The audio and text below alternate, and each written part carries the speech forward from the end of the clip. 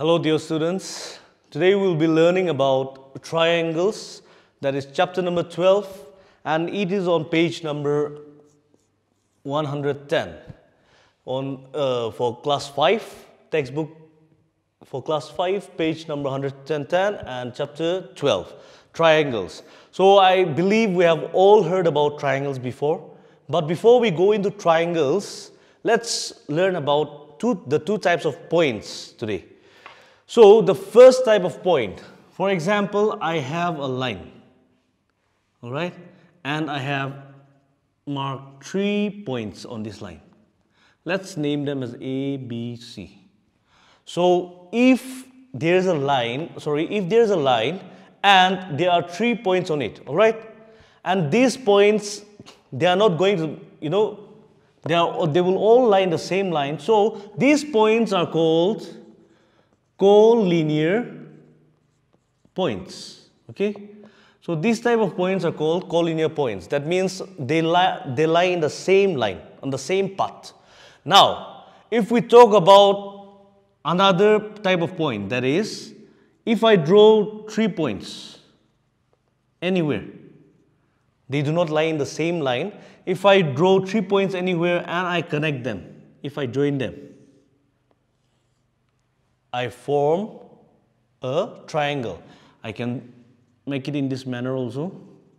When I join them, still a triangle. So these type of points are called non-collinear points. So in short, a triangle is formed by 3 non-collinear points. Okay? A triangle is formed by 3 non-collinear points. So this is the basic concept of a triangle. Now, when you talk about triangle,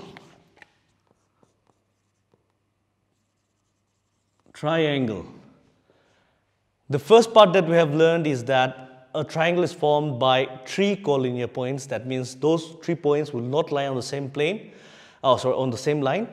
And triangle also can be, you can also try to understand this by looking at this name. Tri means 3, angle, we know what angle is. So this figure will have 3 angles, okay? So a basic triangle will look something like this. Let's mark it A, B, C. Now we already know triangles have 3 angles. 3 angles. See, these are the angles formed: angle A, angle B, angle C. So we have 3 angles. And another characteristic is 1, 2, 3. That means 3 sides. Right?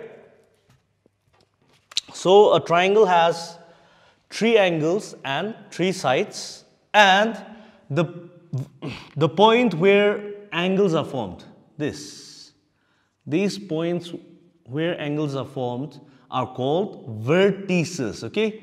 So there are 3 vertices. Vertices is plural, and if you want to identify one point, it will be called as vertex, okay? So this is for singular. Alright, so a triangle is basically any closed figure with 3 sides. Alright, any closed figure with 3 sides. It has 3 angles, it has 3 sides. We can mark these angles as 1, 2 and 3. It has 3 sides, 1, 2, 3, and it has 3 vertices, 1, 2, 3. So this is all about triangles. Let's move on to the next topic.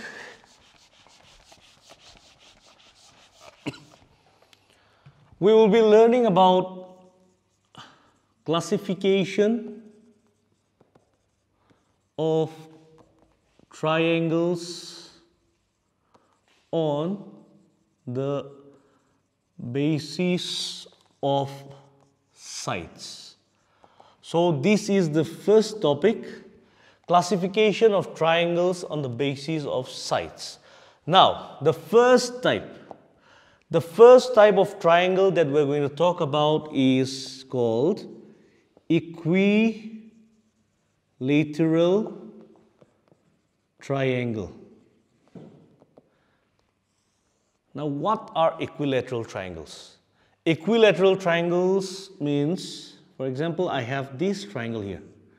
And let's take an example that this side is 3 centimeter, this side is also 3 centimeter, this side is also 3 centimeter. Let me mark them as ABC. Now we can see from this figure that AB is equal to 3 centimeter, BC is equal to 3 centimeter, AC is equal to 3 centimeter. That means in triangle ABC, this is the symbol for triangle. In triangle ABC, AB line is equal to BC is equal to AC. They are all 3 centimeter. So through this example, we can define equilateral triangle. That means equilateral triangles are those triangles whose all sides are equal, okay, equal measurement. For example, I draw another triangle and I mark it 2.5 centimeter. If this is an equilateral triangle, it has to be 2.5, 2.5 on all the 3 sides. So equilateral triangle are those triangles which have equal sides. All the sides should be equal. The next is isosceles triangle. ISOSCELES, isosceles triangle. Now in isosceles triangle, let's take an example of a triangle here. Let's say this is 4 centimeter and this is 4 centimeter, but this is 3 centimeter. Now if you look at this triangle, you can see that 2 sides are equal. That means both of them are 4 centimeter, but this is different, 3 centimeter. So in isosceles triangle, to define isosceles triangle, we will say that a triangle whose 2 sides are equal is called an isosceles triangle. 2 sides equal. So in triangle PQR or PRQ, there are so many ways to name these triangles. So in triangle PQR, we can say that line segment PQ and PR is equal to 4 centimeter. That means 2 lines are equal. So these type of triangles are called isosceles triangles. Now, for the third type,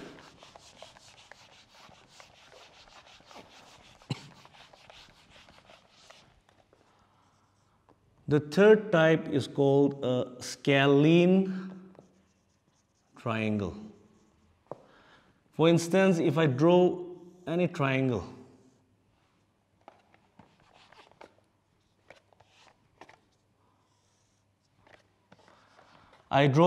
here, I mark this as 5 centimeter, let this be 6 centimeter and this is 4 centimeter. Triangle ABC or triangle BAC or triangle BCA, there are so many ways you can name this. So you can see that one side is 4 centimeter, one is 5 centimeter, the other is 6 centimeter. That means to define scalene triangle, in a triangle where no sides are equal, okay? Where no sides are equal is called a scalene triangle, all right? So we can also look at an example here. We have types of triangle on the basis of sides. The first is equilateral, 1, 2, 3, all the sides are equal. Speciality of equilateral triangles are even the angles are same, all right? 60, 60, 60. Similarly for isosceles, these 2 sides are equal. For scalene, none of the sides are equal, all right? So this is a basic concept of the classification of angles or triangles on the basis of sides. Now we will learn about the next topic. The next topic is classification of triangles on the basis of angles. Before we move on here, we have already studied about right angles, we have already studied about acute angles, we have already studied about obtuse angles. So we are going to classify them according to these angles. The first one is right angled triangle, meaning We know what right angle is. Right angle means 90 degree, right? So any triangle with one angle, okay, with any one of its angle as 90 degree, right? Any triangle with a 90 degree is called a right angle triangle. It doesn't mean that this triangle has to be in this manner only. This triangle can also be drawn like this, for example, indicating 90 degree here. So a triangle which has at least one angle as 90 degree is called a right angle triangle, okay? The next one is acute angled triangle. Now we know what acute is. Acute angles are those angles which lie between 0 to 90 degree, meaning it should be less than 90 degree, right? So less than 90 degree means 1 degree till 89. So for example, this is your 90 degree. You're starting to count the angles from this side. So 0, 1, 2, it will go on till 90. So any angle that is formed here, it can be this angle, it can be this angle, all right? All these angles are called acute angles. Now, an acute angle triangles are those triangles which have angles less than 90 degree. For example, let's say this is 60 degree, let's say this is 70 degree, and let's say this is 50 degree. So all these angles are less than 90 degree. So these are called as acute angled triangle. And the last type of triangle is obtuse angled triangle. Now in an obtuse angled triangle, we know what obtuse is. Obtuse means one angle, the angle should be greater than 90 degrees. So in this type of triangle, one angle will be greater than 90 degree. For example, this. Let's say this is 120 degree. Let's say this is 30 degree, 20 degree, okay? We can, let this also be 30 degree. So we can say that by looking at this triangle, we can see that this angle is greater than 90 degree. So these type of angles which have angles greater than, this type of triangles which have angles greater than 90 degree are called obtuse angled triangles. All right. So with this classification of triangles on the basis of sides and angles are done, let's move on to the next topic.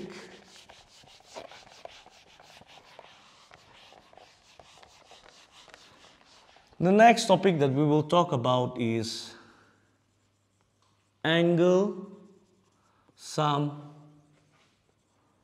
property of a triangle.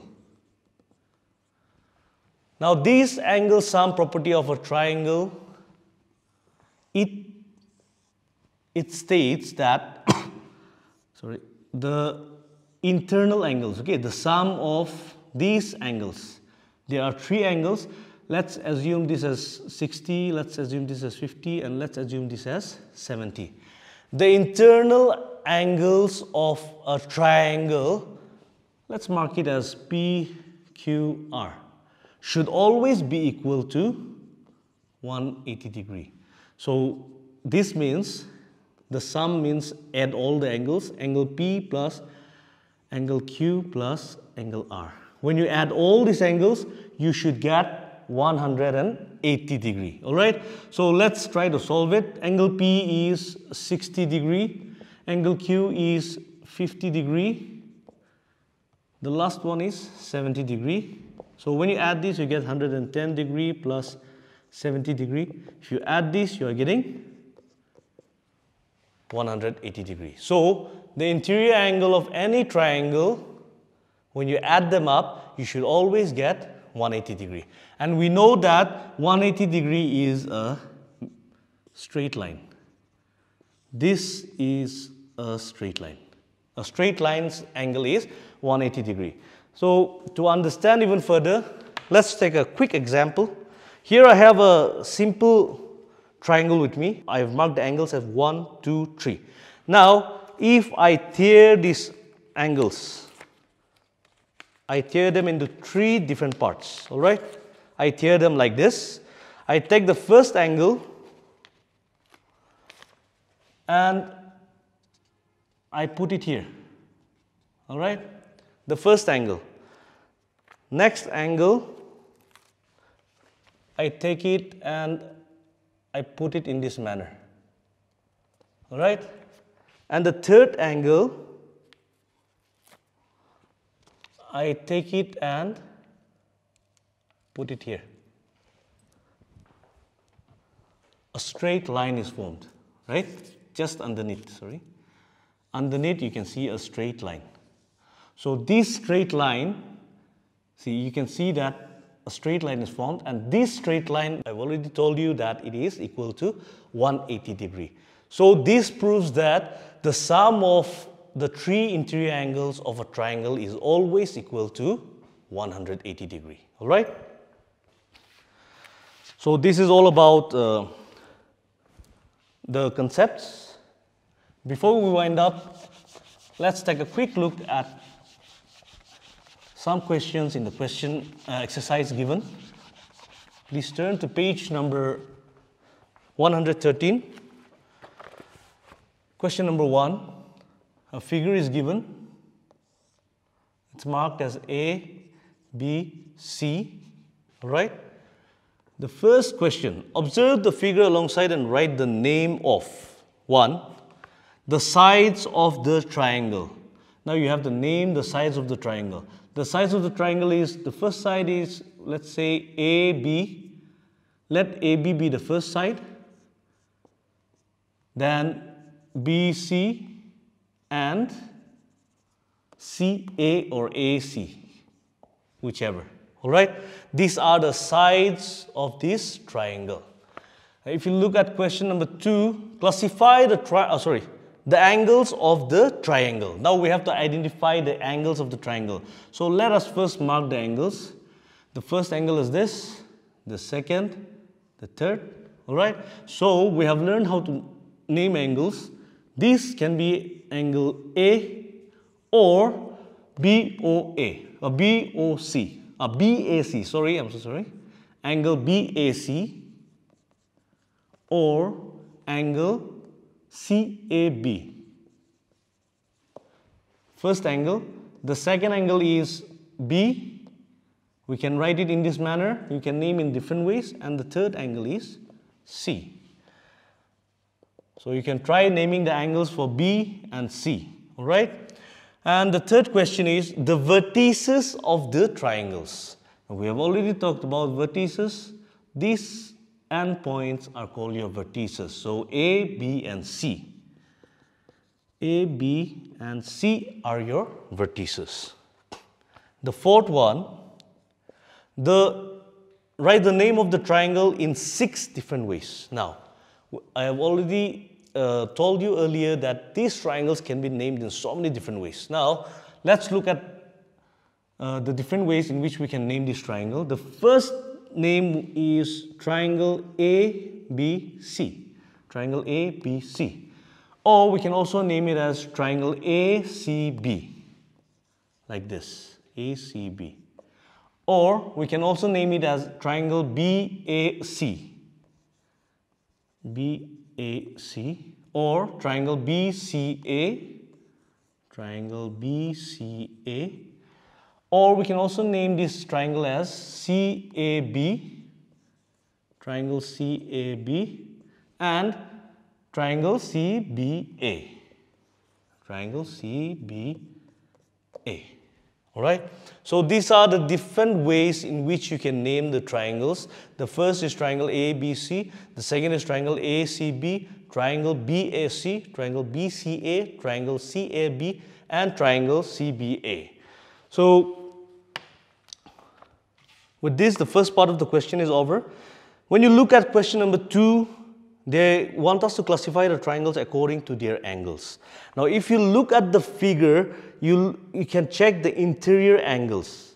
If the interior angle when you look at question number A, the first figure, you can find a 90-degree angle. So if a 90-degree angle is there, it means it is a right angle triangle. So similarly, for acute, obtuse, please try to identify them according to the concepts that we have already studied.